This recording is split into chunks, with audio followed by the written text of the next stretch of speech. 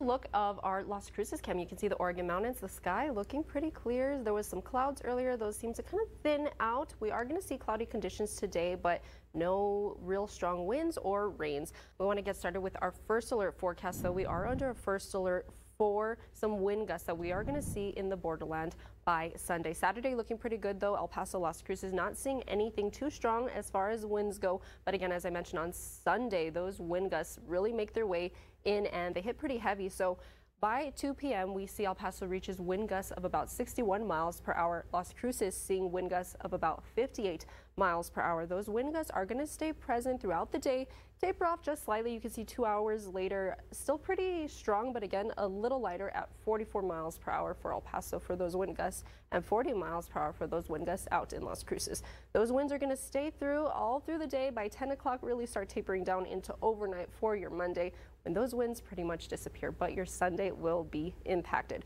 We are expecting wind speeds of about 30 to 40 miles per hour in El Paso, peak wind gusts of about 55 miles per hour, and we're anticipating this to happen between noon and 5 p.m., impacting the east and northeast areas. Now out in Las Cruces, they're also going to see wind speeds of about 30 to 40 miles per hour. Peak wind gusts, however, a little stronger out in Las Cruces at 60 miles per hour. We're anticipating those winds to last a little longer during their peak from about 11 a.m. to 6 p.m., impacting all areas out in Las Cruces. But again, we shouldn't worry too much about the winds just yet. That's for tomorrow, because today we're looking pretty good. We are going to see a high in El Paso of about 73 degrees with an overnight low in El Paso of about 48. Out in Las Cruces, looking pretty good for your Saturday as well, with a high of 71 and an overnight low in Las Cruces of about 42. Again, those winds start to pick up for your Sunday. So your Saturday, have some fun, go outside, maybe an afternoon picnic. You can see by 12 p.m. we're going to see a temperature of about 67. It starts to warm up.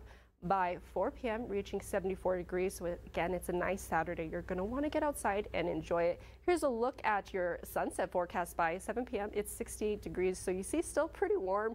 By 11 p.m. 61 degrees. So again, enjoy your Saturday before Sunday comes and things start to change. We're going to see a high of 73 today. Again, a nice cloudy Saturday. On Sunday, a cold front moves in with those winds dropping temperatures. Those winds will slowly go away by Monday and temperatures will still be a little cooler. Temperatures start to warm up by about Tuesday, but we have the return of some windy conditions by your Wednesday.